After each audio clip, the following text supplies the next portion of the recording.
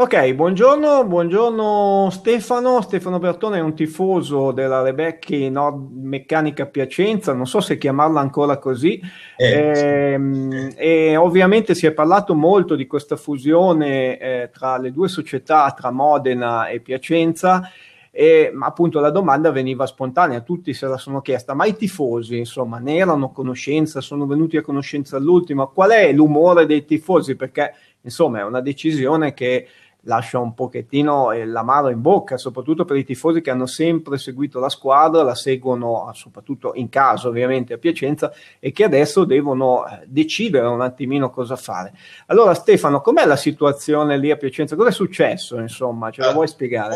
I tifosi purtroppo, anche i tifosi sono venuti a conoscenza di questa situazione dalla stampa, quindi sono stati un po' spiazzati, purtroppo è così, diciamo che la comunicazione non c'è stata con noi, non c'è stata, diciamo, data nessuna notizia in anteprima o nessuna, diciamo, comunicazione tra noi e la società. Purtroppo, come è successo, era già successo un paio di anni fa, con le dichiarazioni del presidente onorario, poi del presidente della Nord Meccanica, che aveva detto prima miglioriamo la squadra per andare in Coppa dei Campioni, per fare qualcosa di buono anche in Coppa, perché in campionato abbiamo vinto un paio di campionati, quindi insomma qualcosa di buono abbiamo fatto.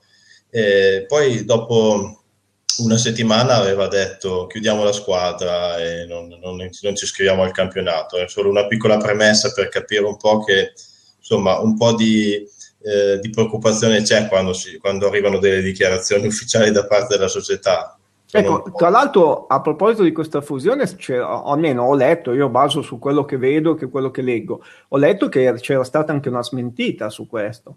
Esatto, quindi riprendo come era stato fatto due anni fa, che poi dopo, alla fine, all'ultimo momento, la squadra si è riscritta, dopo diciamo varie proteste anche da parte nostra, abbiamo cercato in tutti i modi di fare tornare indietro nella sua decisione la presidenza, quindi lo sponsor, quindi di iscrivere la squadra e effettivamente era tornato indietro nella sua decisione. Quest'anno la comunicazione è stata prima già un minimo di incertezza quando è stato detto è cambiato il regolamento della Coppa dei Campioni, della Champions League, quindi a noi non va più bene, è un po' troppo più complicato, adesso bisogna passare dalle qualificazioni, non sappiamo se ci iscriveremo. Dopo è stata smentita questa notizia, qualche giorno dopo. Ancora qualche giorno dopo è stata data la comunicazione, c'è un probabile progetto di fusione tra Piacenza e Modena. Sui giornali è uscita e 2 giorni dopo questa notizia è stata ancora smentita. Non è vero niente, non si sa niente, l'avrei detto io. Ehm, Però diciamo, mi sembra che ieri c'è stata la fatidica stretta di mano, quindi è esatto, ufficiale. esatto. Adesso questa volta è proprio ufficiale, è stata data la comunicazione ufficiale della firma di questo accordo di, non so come chiamarlo, perché non si capisce bene, non sappiamo neanche bene i dettagli, sappiamo solo che Modena e Piacenza diventeranno una cosa sola, quindi io penso che si possa considerare una fusione, poi il titolo sportivo di una o dell'altra Cambia poco, insomma. cambia poco, nel senso che Piacenza poi comunque avendo la Coppa dei Campioni porta in dote la Coppa dei Campioni, però per il resto la squadra Ecco, tra l'altro la va a società, cioè Modena. parlo della squadra, le giocatrici non si sa ancora chi rimane, chi va via, cioè è ancora in fase Beh, di decisione. io ho sentito qualche cosa lato Piacenza, nel senso, io sapevo che c'erano Marcone e Leonardi che avevano 2 anni di contratto, mi sembra, adesso non vorrei dire una Sì, sì, stupidaggine, certo, certo. sarebbero rimaste volentieri, adesso non so se ci sono le condizioni, vediamo su chi si deve puntare, chi sarà l'allenatore. Tra l'altro oggi è uscita la notizia che Caprara firmerebbe per Casalmaggiore e questa indiscrezione ha messo un pochettino Perché Caprara era un obiettivo di Modena-Piacenza. Caprara era il primo obiettivo come allenatore della nuova squadra E dal lato Modena mi sembra di aver letto che la Di Giulio aveva intenzione di rinnovare il contratto, adesso non so se ha un anno di contratto ancora oppure comunque rimarrebbe, però anche qua c'è un po' di incertezza, perché comunque anche se alcune giocatrici sono già andate via, nel senso non avevano più di un anno di contratto e magari hanno avuto altre offerte, comunque la rosa sono sempre Ecco, comunque, grandi. al di là della Champion, che certo è un obiettivo molto importante, soprattutto conquistarlo è sempre difficile, però credo che a voi adesso interessi, cioè passi in secondo piano, a voi interessa di più capire un attimino così come comportarsi ora, perché da una parte c'è un tifo organizzato, comunque un gruppo ben affiatato, ben organizzato, insomma si tratta di seguire le partite in casa e in trasferta in pratica.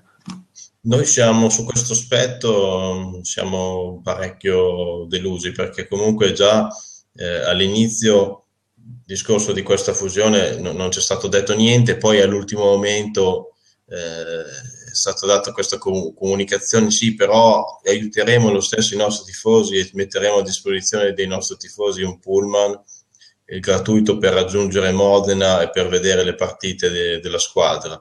Intanto la squadra, prima avevano detto, la squadra si chiamerà ancora Piacenza, anche se giocherà a Modena e sarà temporaneamente. Adesso invece la squadra non si chiama più Piacenza, si chiama Modena. E lo sponsor non è più Nordmeccanica, ma il primo sponsor è Liugio e il secondo sarà Nordmeccanica. Quindi tutti i giorni continuano a cambiare le cose e noi non sappiamo più che pesci Ecco, pigliare. ma voi come tifosi, vabbè, visto che ormai la decisione è presa, pensate di seguire la squadra con il pullman sempre costantemente fino a Modena? Beh, il nostro comunicato che è uscito Ecco, appunto ieri dillo è perché magari abbastanza molti non lo sanno. esplicito. Noi non abbiamo intenzione di farci, eh, come si dice, vorrei dire una parola forte, comprare, no? Nel senso che comunque il tifo c'è per la squadra, per la pallavolo siamo tutti appassionati, però siamo tifosi di Piacenza, non siamo tifosi di Nordmeccanica. Sì, Nordmeccanica è una grande azienda, però noi seguiamo la pallavolo e quindi seguiamo la pallavolo a Piacenza. Poi anche il fatto che non c'è stato comunicato niente fino adesso sembra proprio Ecco, che cioè, siamo un insomma, contentino, cerchiamo di accontentare. quello che lamentate voi appunto che non c'è stata comunicazione, cioè magari la decisione si poteva anche prendere, si poteva però prima preventivamente parlare con i tifosi che poi sono l'anima della squadra. Sì, poi quello che penso, poi non si sanno le motivazioni di questa scelta, cioè si possono immaginare, però non si dicono. Quindi io immagino, è logico che uno sponsor che ha investito nella pallavolo in questi anni, cifre anche importanti, voglia scegliere di come destinare i propri soldi in un modo o nell'altro. Però si deve dire, nel senso, non si deve continuare a dire è un problema, è colpa di uno, è colpa dell'altro, si dice adesso che è colpa sempre dell'amministrazione comunale perché ha chiesto l'affitto alla squadra femminile, come lo chiede anche alla squadra maschile e come lo chiederà eventualmente a una squadra di basket se giocherà a Piacenza. Però questo importo è sì elevato, adesso non lo so perché si parla di cifre di Vabbè, 140 quello che è, adesso non euro, entriamo nei particolari. però calcolando che una rosa di Serie A per fare la Champions, insomma, un paio di milioni ci vogliono, mi sembra comunque una cosa limitata rispetto al totale dell'investimento. Non lo so, mi viene da dire che comunque è una decisione che dipende relativamente dall'aspetto economico solo del palabanche, che può essere bello, può essere brutto. Ecco, ma secondo te magari può aver inciso in questa decisione il fatto, dico io, magari tu mi potrai smentire, che soprattutto magari negli eventi, nelle partite più importanti, non c'era forse una presenza di pubblico che ha soddisfatto magari la dirigenza? Su questa cosa posso essere d'accordo, ma sono d'accordo in parte. Sono d'accordo che il pubblico di Piacenza, come anche d'altronde quello di Modena, segue molto di più la pallavolo maschile della pallavolo Beh, femminile. questo per tradizione, insomma, è sempre Per stato tradizione, così. perché c'è una storia, Modena ha una storia, Piacenza ha una storia diciamo un po' più breve, però comunque eh, è una storia che è più lunga di quella della femminile, ecco, è iniziata un po' prima, lo seguivo anch'io, la seguo ancora quando riesco a avere tempo, adesso ultimamente ho seguito solo il femminile perché non riesco a fare tutte e due le cose contemporaneamente, seguendo anche le trasferte in Europa e in Italia, ecco. Però il fatto che ci siano pochi tifosi è relativo, perché comunque se guardiamo la media dei tifosi della Serie A femminile, non, comunque adesso non mi ricordo i presi, 2500 spettatori di media, non è che è proprio poco, magari si può dire che non sono abbastanza calorosi, non sono abbastanza, diciamo, tutte le partite non sono seguite allo stesso modo. No, Quello ti ho sì, fatto questa domanda per capire se magari poteva essere un elemento probabilmente che... è un motivo, però allora sarebbero andati a giocare in un altro palazzetto perché Modena, per quello che ne so, ha la stessa media di spettatori di Piacenza di quest'anno. Non ci sono più Ecco, spettatori. e invece i tifosi di Piacenza, che avrai sicuramente contattato perché se avete fatto questo comunicato, vi siete visti, insomma, com'è la reazione della piazza? Ecco, visto che insomma è una La cosa un reazione po'... della piazza è abbastanza delusa perché non dico che ce l'aspettavamo, ma in questi ultimi anni da un giorno all'altro ci sono comunicati che si smentiscono quello della settimana prima e quindi siamo un po' un po' perplessi, demoralizzati. demoralizzati e anche un po' perplessi perché comunque questa situazione sembra che sia frutto, diciamo, di quello che è successo 2 anni fa, sembra, almeno da quello che si sente, ci Ecco, sono io sprazzi. tra parentesi, scusa, ti interrompo. Io ho chiesto anche di poter parlare con il presidente, di sentire un po', però ad oggi non ho ancora risposta. Sarebbe stato bello poter conferire anche con lui e sentire dalla sua viva voce un po' così, quella che è la sua versione, ma non per altro, perché siamo anche noi tifosi e ci piace conoscere un po' anche le cose esterne del mondo del volley, non solo della nostra squadra. Bene, Finisco subito. sì, Noi comunico che oggi pomeriggio alle 16 la Nordmeccanica farà una conferenza stampa nella propria sede e ci saranno dei giornalisti della stampa e della televisione locale. Noi ci incontreremo con Nordmeccanica alle 17 invece, quindi dopo che è stata dopo che si è conclusa la prima comunicazione della stampa e vedremo se ci sono margini per andare avanti da parte nostra, perché da parte loro le scelte sono già state fatte. Vediamo anche noi, perché certo. se Allora non ci sono, ci tieni aggiornati su mi questa tengo aggiornati, se non c'è nessuna novità, qualche spiraglio, ecco, diciamo. vediamo, perché dovremmo fare poi un'assemblea dei soci mercoledì prossimo e decidiamo cosa fare. Tra l'altro, quanti chilometri sono da Piacenza a Modena? Mi sembra 120 chilometri, comunque non è poco. Quindi richiede un bel impegno anche, non è che è proprio dietro l'angolo. Sì, comunque non è così infattibile, però non è neanche poco. Ecco, tanto per stare in tema di pallavolo, si è parlato ultimamente della possibilità, io personalmente la provo, ma penso di essere uno dei pochi, da quello che ho capito, di giocare in orari anticipati. Voi come pensate di questa proposta? Cioè giocare magari alle 15 anziché alle 17:30?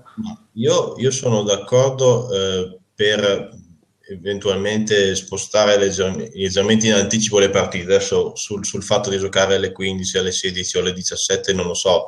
Se ci sono state le votazioni, anch'io ho votato il mio orario preferito. Sì, potrebbe andare meglio per chi fa le trasferte lunghe, nel senso se qualcuno va lontano per fare una Certo, trasferta, anche perché adesso si torna più di per prima. esempio Bolzano, ma anche altre trasferte diciamo lunghe, adesso quest'anno se ne erano meno, ma io mi ricordo negli anni scorsi Urbino comunque una trasferta abbastanza lunga, comunque Treviso è abbastanza lunga per noi. Quelle trasferte iniziando a giocare un po' prima viene un po' più comodo, ecco, per i tifosi. Certo. Benissimo. E vabbè, una finestra invece sul campionato, cosa ci dici di questi movimenti? Abbiamo visto una Conegliano incredibile a livello di acquisti, anche Firenze, Scandicci mi sembra che stia facendo veramente uno squadrone. Ecco, forse quel Modena-Piacenza che è un po' fermo proprio per decidere probabilmente quali saranno le giocatrici future che saranno parte dell'organico. Sì, beh, si vedono tante squadre che hanno fatto scelte di mercato importanti, anche Bergamo sta facendo delle scelte importanti di mercato. Scandicci addirittura aveva detto che voleva costruire un palazzetto nuovo, quindi adesso vedremo se lo farà. Comunque è interessante questa cosa, cercare di avere dei palazzetti eh, È più o un po' meno anche il di problema qualità. vostro, come Piacenza. Anche Piacenza l'anno prossimo, nel bene e nel male, dovrà smantellare il Palabanca, almeno la parte provvisoria, quindi la tensostruttura, la tenda, diciamo il tendone, e rifarlo. Quindi speriamo bene perché Rifarlo vuol dire allargarlo oppure solamente cambiargli la questo non lo casacca? so. Speriamo che qualcuno ci metta i soldi perché non sono proprio tantissimi, però non sono neanche pochi. Senza avere degli sponsor sarà difficile ricostruire il Palabanca o se vogliono farlo in muratura da qualche altra parte. Va bene Stefano, io ti ringrazio per questo tuo intervento, così volevamo sentire il polso dei tifosi dopo questa così improvvisa, un po' per tutti decisione, perché mi rendo conto, ripeto, anche da tifoso che non è così semplice decidere, prendere il pullman per andare a fare 100 km, magari per vedere la partita in casa, perché ufficialmente voi giocate poi in casa, quindi mi rendo conto delle difficoltà. Tienici aggiornati sulla situazione e ci sentiamo poi prima, durante il campionato. Insomma, utilizziamo questi mezzi perché sono ottimi per... Tengo aggiornati. Comunque non preoccupatevi, continueremo a seguire la pallavolo in un modo o nell'altro perché siamo quello tutti non ho dubbi. appassionati di pallavolo. Che siamo in casa, che siamo in trasferta, Certo. continueremo in qualche modo a trovare una squadra da seguire. Grazie mille Stefano, a Grazie a presto. te. Ciao. Ciao.